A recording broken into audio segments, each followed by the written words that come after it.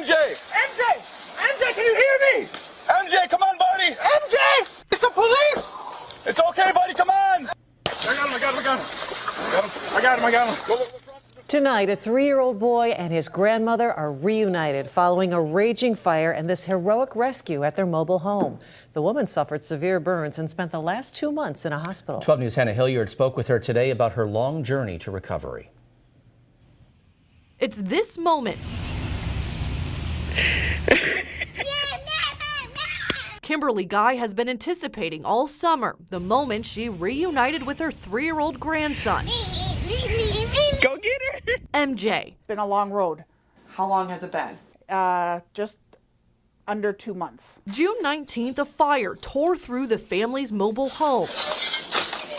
As first responders rescued little MJ, Kimberly got out on her own, but with burns. I knew we were heading to Freighter in the ambulance. I didn't know anything after that. She spent 10 days in a coma and a combined 57 days at St. Mary's Hospital and rehab. 3rd-degree burn from here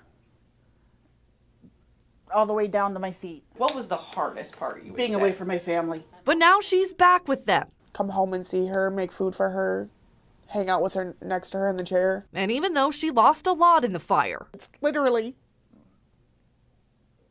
all of my belongings. I started from scratch with that trailer. she didn't lose everything. I'm so thankful to be alive, to be home, to be with my family. Couldn't imagine not. Kimberly says she will likely have to use her walker for 6 to 12 months, but she's just grateful to be out of the hospital and with a roof over her head. Reporting in Milwaukee, Hannah Hilliard, WISN 12 News. Now, while in the hospital, Kimberly also tested positive for COVID. She had to quarantine for 21 days, which meant no visitors, but she says she never felt any symptoms.